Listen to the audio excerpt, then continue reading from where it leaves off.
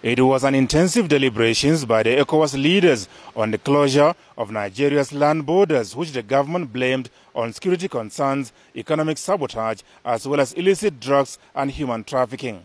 The extraordinary session, presided over by Ecowas chairman and president of Niger, Muhammadu Isufu, analyzed the resultant consequences of the action on the welfare and well-being of the country's neighbors. Ecowas has appointed one of the presidents to go and undertake a study and discuss with all the protagonists, all the states concerned and actors concerned, and then come back as quickly as possible with a report, and which will then be studied, and then actions hopefully will be taken as a result of that.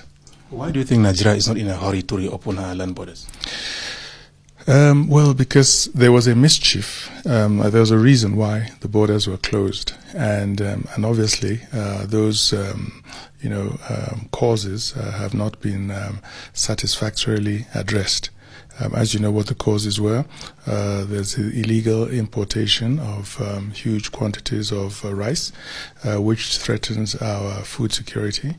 And there's also the issue of illegal smuggling of small arms and light weapons.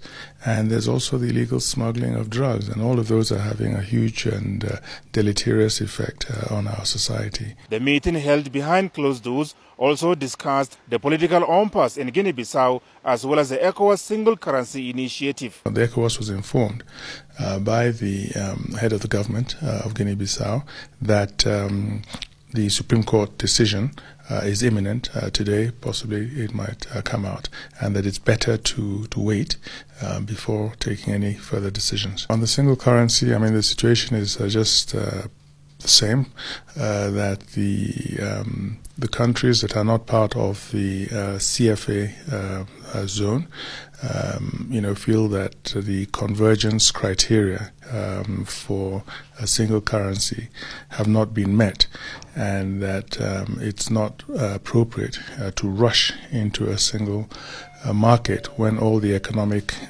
indices still need to be met. No date has yet been fixed for the resumption of talks by the ECOWAS leaders on the contentious issues affecting the sub-region. From Addis Ababa, Ethiopia, Adamu Sambu, NTA News.